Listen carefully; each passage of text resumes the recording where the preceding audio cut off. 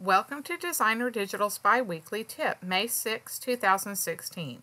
This week, filling shapes with text in Photoshop and Elements, squares and rectangles, circles and ovals. This week, we're beginning a series of tips on ways to shape text creatively in Photoshop and/or Elements. We'll begin with simple shapes, just squares and rectangles, circles and ovals. This is a really handy skill to have so that you can fill tags and labels and journaling cards, journaling stamps, and journaling spaces on your scrapbook page with type. Here's how. Begin by opening your project document. Get the Type tool from the toolbar to select it. Click and drag out a text box on your document. It will look like a dotted line as you're drawing, and you can adjust the size and the shape of the box as you're clicking and dragging. Holding the Shift key as you drag creates a perfect square, but dragging without the Shift function allows you to create a rectangle of any dimension. When you have the text box drawn, release the clicker and reposition your text box if you need to. So just come outside the box and move it into place. Select the font, font size, and color from the options bar at the top of the screen or the bottom of the screen, depending on your software. And then all you have to do is begin typing. Your text will be constrained to the boundaries you set when you created the text box. Tick the check mark to confirm the text when your journaling is complete. Creating text in circles and in ovals is a little bit more complicated, but it's easy once you get the steps down. Begin by making sure that the foreground color on the foreground color chip at the bottom of the tool bin contrasts with your project.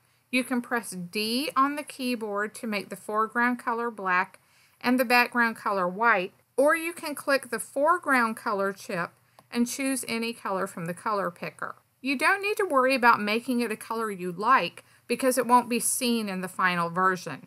Right now, it just needs to contrast with your document background so that you can see it clearly. Next, get the Ellipse Tool.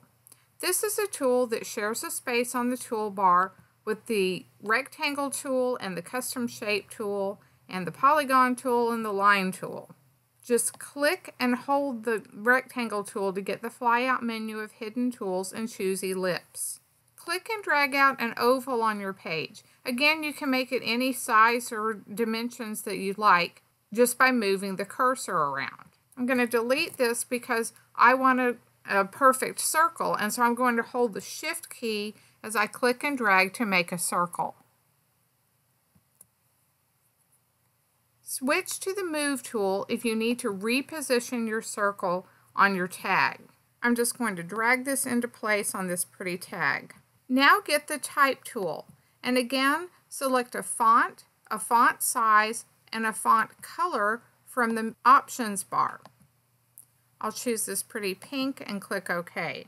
Make sure that the ellipse you drew is selected in the Layers panel, so you'll want to be on the ellipse layer.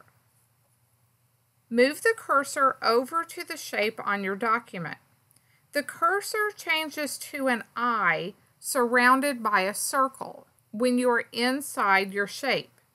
Click and begin typing. Your text will be constrained to the oval or circle. Tick the check mark to confirm your text. Finish by hiding the ellipse. Just click the eyeball on the left side of the ellipse layer to hide it.